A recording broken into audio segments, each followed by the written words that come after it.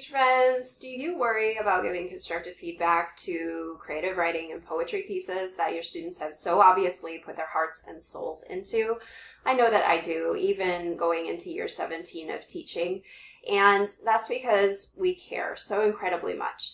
But when we worry about students' emotional reaction to our feedback, we can actually shortchange them in improving as writers. So I want to, in this video, share with you some practical tips for responding to students and their creative writing pieces so that you can keep moving them forward as writers. I want you to feel as comfortable responding to creative writing assignments as analysis-based writing or argumentative writing assignments so that you can help student writers grow without deflating their fragile egos. So first, let's talk about setting the stage for writing feedback. I think that it is super important to remember the feeling associated with having someone else read our work. There's a vulnerability there, right?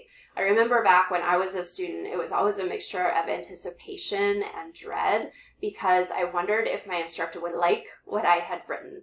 Would my grade reflect the time and the effort I'd put into the assignment? And most importantly, would I let the teacher down?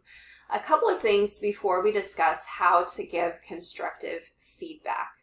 I think that it is important, first of all, to be clear with students up front about the skills that you're looking for in a creative writing assignment. Don't let it be a free-for-all. I want you to front load with examples and use creative writing exercises so that students can practice the skills. And then when it comes time for students to write, they will know what they are expected to do as writers, and you have something to anchor your feedback into. At the same time, it's important to focus on feedback during the writing process. This allows our response to be as readers rather than evaluators. And finally, I think that it makes a big difference when you model your own creative process for the students.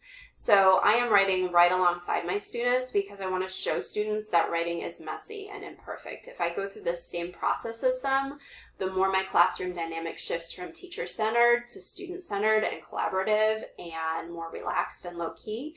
So if you're wondering how to give constructive feedback to students, my tip is to ask them to give feedback to you first. It's incredibly humbling, but important. And I want you to remember with your feedback that less is more. I've said this before and I'll say it again and again and again. Students do not care about our carefully worded paragraphs. They want to be seen, they want to be heard, and they want to be able to understand what they can do to improve and have time to apply the feedback and actually improve. This means that feedback should be direct, specific, and actionable. And we're responding as readers, again, not evaluators. This means that we're going to leave a manageable amount of feedback to build a student's momentum so that they can keep writing and keep improving. So here are some strategies for how to give constructive feedback to students. First off, you can choose to only mark the lines that you as a reader love the most. You can highlight them, you can underline them, you can put a star in the margin, and then I want you to choose a couple of these lines to comment on. What did you notice? What did you like? What did you realize or want to know more about as a reader? Next, you can focus on the skills taught in class. So if you taught characterization and concrete details, give feedback specifically on those elements and ask students as a part of your feedback to revisit resources, screencasts, examples to review the skills that they need to review. Next, you can focus on moments of clarity and confusion. Where did you as a reader feel a connection or realize something important and have an aha moment? Where were you confused? This is a type of yin and yang feedback in which you kind of give them both sides of the spectrum. So another thing to think about here, you can find something specific that you liked and enjoyed and explain why and how. Maybe it's a bit of figurative language or a vivid image. And then you can pair this with a suggestion for where the writer can continue to work on this same skill. Essentially, this is like saying, say, here you did this thing that I liked and enjoyed. Can you do more of that over here? Or as a reader, it seemed to me like your intent was this, this, this when you wrote this. I'm wondering if you can make this clearer over here when you wrote this. Next, you can talk about the highest level of skill mastery you can observe. Find an example of incredible success and talk about why or how it was successful. And then what is the most important skill, on the other hand, that still needs to be developed, and find a place where the student can begin working on that skill. Continuing with the yin and yang feedback, where were you most engaged or interested in the piece? Leave a quick note about what captured your attention, and then where were you the least engaged or interested? This type of teacher feedback encourages revision because you're giving students both sides of the coin. Next, you can be curious. You can read a draft and ask only questions. It is a type of feedback, constructive feedback, that students love to hate because it makes them think.